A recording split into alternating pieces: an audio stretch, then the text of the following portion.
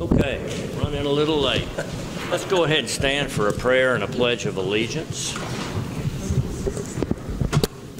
Heavenly Father, we thank you for a new day. We thank you for a chance to come together and take care of county business, and we pray for your wisdom and direction on each of these items. None are insignificant. We just pray for this community. We pray for our first responders, our servicemen and women, wherever they may be, that your protection would be upon them. Lord, we just pray for those that are participating in the election process. Father, we just pray for the voters, but those especially who are running for election. Lord, it's a stressful time. Just get them through this over the next few days, and we pray for a smooth election tomorrow. In Jesus' name, amen. Amen. I pledge allegiance to the flag of the United States of America and to the republic for which it stands, one nation under God, indivisible, with liberty and justice for all. Like trying to lead up? Yeah, took off, didn't it? All right, good morning, everyone. Today is our second regular meeting of the month of May. Today's the 23rd of May, 2022, just after 9 a.m. Item number 1, public comments. Request for information on non-agenda items. Anybody have anything like that they would like to speak about? Of course, you may address the court on any agenda item. We will move on to approval. We got 2 sets of minutes there. First one is item number 2. These are our minutes from our May 9th meeting 2 weeks ago, what I'll call regular meeting, first of the month. Make a motion to approve the minutes. Motion is made to approve that set of minutes by Commissioner Fitch. Second. Any discussion, comments? All in favor say aye. Aye. And then we had a brief meeting to canvass the vote on May 17th. We have a set of minutes there. Make a motion to approve the minutes. Motion to approve, Commissioner Fitch. Second, Commissioner Applewhite. All in favor say aye. Aye. Item number 4, report on roadwork status. Commissioner Parker, would you start us off? We've been, last week and part of the week before, we've been worked on 2 roads out on 4357 and 4363, 4663, and reworked them, ground them up, and worked some flex base into them, and got them set back up. Getting ready to scab them here in a few days, or when the weather allows us to. And been picking up a few trees that have come down. Okay. Thank you, Commissioner Applewhite. Well, we've finished cleaning up on and cleaning the ditches and stuff on 3365. Now we've moved to 3420 and 3425. We got those ready to replace some culverts and a couple of those, and then we've been shredding, starting at Neville's, Cooper Chapel area, and then heading back around to Argo and Sugar Hill, and cleaning up trees and stuff. There's been rotten trees that are falling down. All right, thank you, Commissioner Fitch. All right, we'll fix some soft spots and put new base on 2353, 1245, and 1150. We installed 3 culverts for residents and 1 cross culvert on 4420. We've been doing some side cutting, some patching, and we had some trees down on 2620 and 2930. Thank you. Commissioner Parchman. We finished up with County Road 1455 and have it ready for chip seal. We've been installing culverts, still side cutting, patching potholes, and we are scabbing County Road 1670 today, and we did Friday as well. All right, thank you. Item number 5, consider and possibly approve executing a contract with Smith County to house prisoners. The Sheriff is here today to tell us about what I think is good news. Yeah, Smith County is pretty well populated, and he... Smith County? Yes, sir, Smith County. I know Sheriff Smith, and we were... They're the ones overpopulated. Yeah, right. yeah. Okay. And so we took 11 of the females we're holding right now, and we just need to get this ratified in court here so we can hold for them. Actually, I think it's going to be a good relationship between us two in the future. So I think it's a good deal. Tell us some more details. What's their rate of pay? $45 a day per head. Comparable to what we're getting from... Yeah, same as we're getting for the feds now. The good thing is we don't have to have two people for everything that happens with regular counties like we do the feds. So it's actually it's a good deal for us and him. Okay. All right. Same standard thing. They pay for all medical, anything that happens, and what's good about them, they actually even do all their transports. So we don't have to do any transports for them. So yeah, it's a good deal. Smith County is a good bunch to deal with. Yeah. You just worked that out into last week, right? Yes, sir. Yeah. Commissioners, do you have any questions about this new relationship with Smith County? Is this the first time you've housed for them? House for Smith County, yes, sir. Yeah, it's going to be some good money for our taxpayers here. Okay. To help out with things, and it's just a good deal all around. You still have room for our folks that break the law? Oh, yeah. Okay. Yeah. Yes, sir. Any questions for Sheriff? All right. I would recommend that you approve this new relationship and this contract with Smith County to house some prisoners for them. Make that motion. Motion is made by Commissioner Parker, second by Commissioner Parchman. Questions, comments? All in favor, say aye. Aye. You need a quick signature on here? Are you going to? No, you go work out yours. All we need is just run it through court. Okay. Yours is all we need. Item number 6, discuss road work at Bridges Chapel Cemetery with possible action. Commissioner Parchman. I got a request from an individual to help out with the roads at the Bridges Chapel Cemetery. They're in pretty rough shape, and I've already talked to John Coburn about it, and it meets all the requirements. It's privately owned and maintained cemetery, and it's over 50 years old, so I kind of want to help them out with it, kind of make it look nice for them, where it's functional. What does this involve? Oh, maybe just a little bit of scabbing, bring a little bit of cold mix or some oil dirt in there, and just kind of patch it up where it's smooth, and where, you know, everybody can get in and out real easy, not so rough. All right. Anybody have a question, comment, motion? Make a motion, we approve. Motion's made by Commissioner Parchman in his precinct to do this work on the Bridges Chapel Cemetery Road. Second. Second by Commissioner Applewhite. All in favor, say aye. Aye. Item number 7, consider and possibly approve a replat of Lot 7 at Sandlin Ranch number 2 in Precinct 2. This is a similar item to what we had a couple of meetings ago, where the property owner desires to recombine and reconfigure an existing plat. This is a subdivision out on Bob Sandlin. Kind of describe where this is, John. It's on the way to the peninsulas. It's right before you get to the peninsulas on the right. Okay. Is it lakefront property? Most of it is. Is this one? Isn't. I think that one is. Mm-hmm. Okay, let me read to you just a little bit of background information so that everyone will have a better understanding. This is coming from, first of all, I'll read this from Randy Brown, who is the Sandlin Ranch HOA president. Dear Mr. Bain, letter serves to inform you that the board approved on January 10 the request of Mr. Michael Keldorf to have his property at Sandlin Ranch, Lot 7, on Private Road 2724, replatted to adjoin the property listed on the Titus Appraisal District as property ID 322823. The replatting of Sandlin Ranch 7 will remove such property from any and all responsibilities and obligations to Sandlin Ranch HOA once the transfer has been approved by Titus County Commissioners.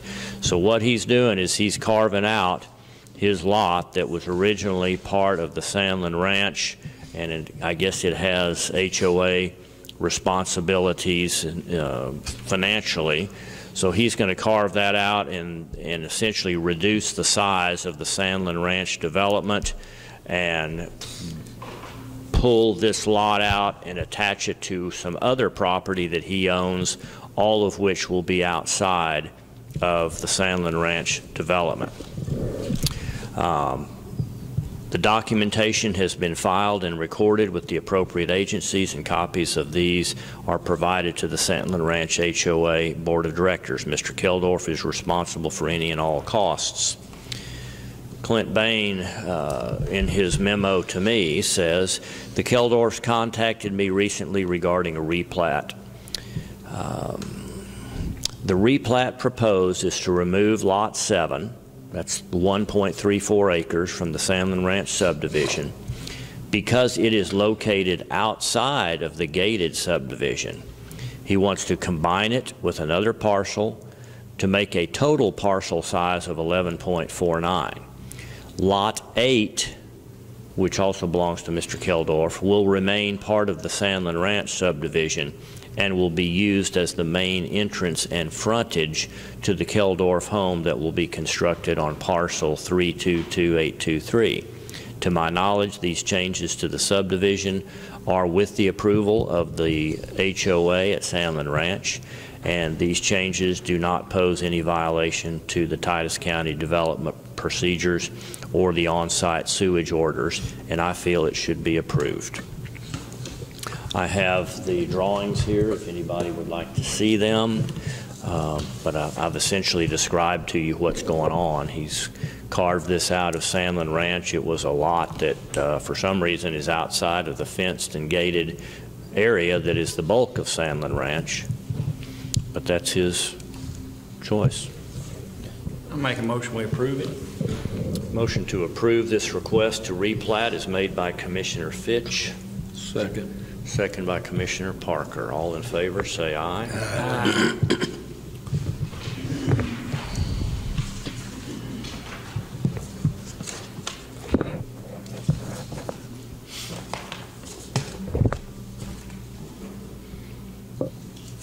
Item number 8 is our quarterly investment report, where Barbara reports to us how our assets, primarily cash equivalents, are being handled. Barbara, is there any comments that you would like to make on this? Well, I just want to call your attention to the fact that, yeah, I'm sure you're aware that the interest rates have come up. So we're earning a little more interest than what we were earning.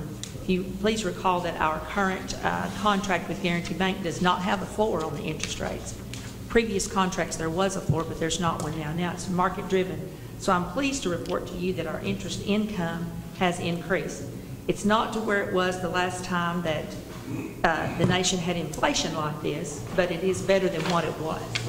Other than that, our financial assets are held as they should be. They are secured. They meet the requirements of the Public Funds Investment Report.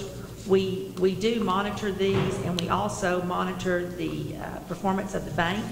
We do that through the Bauer Financial Rating, and they recommend all 4- and 5-star banks, and Guarantee Bank is a 5-star rating. Just out of curiosity, what is the interest? What's the highest interest rate we're getting on anything? 0.83. Wow. Yeah, no. All kinds of money.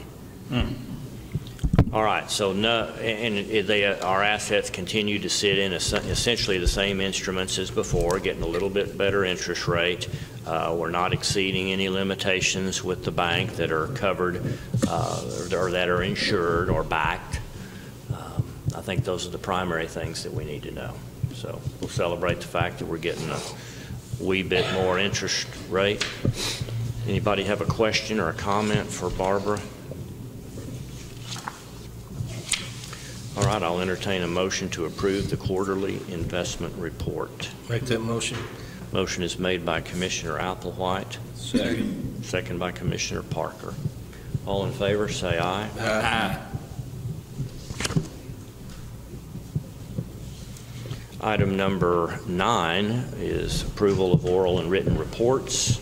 You have that from Barbara. Make a motion, approve the report. Motion to approve said report is made by Commissioner Fitch. Second. Second by Commissioner Parchman. All in favor, say aye. Aye.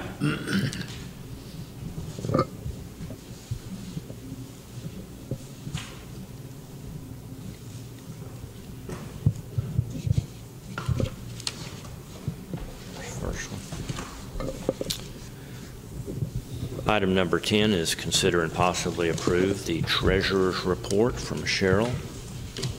Make that motion. The motion to approve is made by Commissioner Fitch. Second. Who was that? Second by Commissioner Parker. All in favor, say aye. Aye. Aye.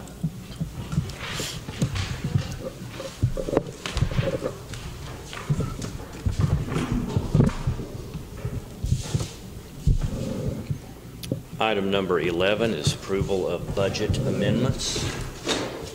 I have budget amendment number 2022-19, and it has three components. The first one is a request from Constable Barrett to pull $600 out of a line in his budget called other expense and put it into his gas and oil. His gas and oil budget is $1,500. He needs to put about $600 more, bringing it up to $2,100, and he's reducing other expenses. He's had an increase in the number of transport calls, which has resulted in an increase in his gas and oil budget costs. He believes that this adjustment will likely meet the needs of his department for the remainder of the current fiscal year. He will plan on adjusting that budget in the new budget year, but for now needs a little bit more with obviously the higher cost of gas than when we budgeted this amount last year. The second component is for professional fees paid to Hilltop Securities that helps us with all of our bond issuances. $1,000 being pulled out of general county contingency, so there is some new money there and put into professional fees. The annual electronic municipal market access, also known as the EMMA report, has historically been filed by Hilltop Securities on behalf of the county because they are our financial bond advisor. The fees are higher this year due to the fact that the county has not sold or refunded bonds in the past year. The third and final component is a big one, $125,000 we're going to put into professional services grant management. That had an existing budget amount of $65,000. We're going to put $125,000 into that, bringing the total up to $190,000, and we are pulling that $125,000 out of other compliant costs. Tell us what that is, what that budget item is set up for. What is the purpose of that has $6 million in it? That's just our ARPA funds? Yes, sir. All of these funds here are ARPA funds, and the reason for the increase is because you approved the contract with Gary Traylor on April the 25th. So I had no idea when we did the budget how much that might cost. So I'm just adjusting that line item to bring it to the $190,000 that's in that contract. The other compliant cost is when we did the budget, please recall that we included a part-time position if that were to become necessary, and then this someone to manage the grant, a grant administrator. So really that's where all the other money was just placed until we decided, you decided, how it was you wanted to use those funds. Unfortunately, we can use the grant proceeds to pay for the grant management. We're not having to pull that out of contingency money of the county. So those are your three components: $600 for gas and oil for Ray, $1,000 for Hilltop Securities, and $125,000 rebalance between accounts to pay for Gary Traylor and Associates. And Gary Taylor will meet with us tomorrow to begin our relationship with Traylor and Associates. That's all I have on item number 19, or budget amendment number 19 for the year. Make a motion to approve the amendments. Motion's made to approve by Commissioner Fitch. Second. Second by Commissioner Parchman. All in favor, say aye. Aye.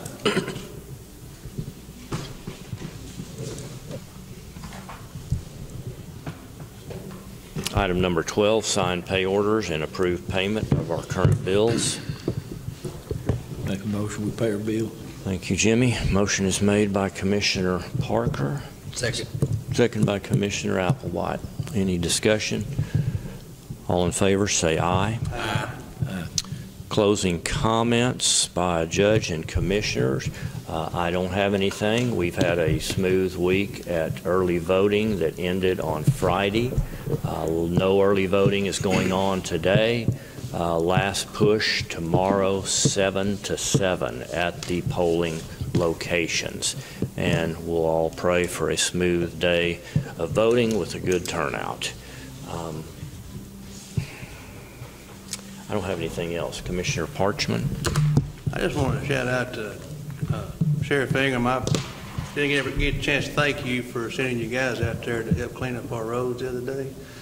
And I think they got over 70-something bags of trash off of the road. Did a good job. Thank y'all. All right. Commissioner Fitch? I don't have anything. Commissioner Applewhite? I also want to thank Tim for, he sent guys out Wednesday, I think it was, to patch for us. And I appreciate every help, all the help I can get from him. Appreciate it. All right. Commissioner Parker? I don't have anything today. Very good. All right. That should wrap us up unless there's anything else. Otherwise, I'll entertain a motion to adjourn. Make that motion. Motion by Commissioner Applewhite. Second. Second, Commissioner Parchman. All in favor, say aye. Aye.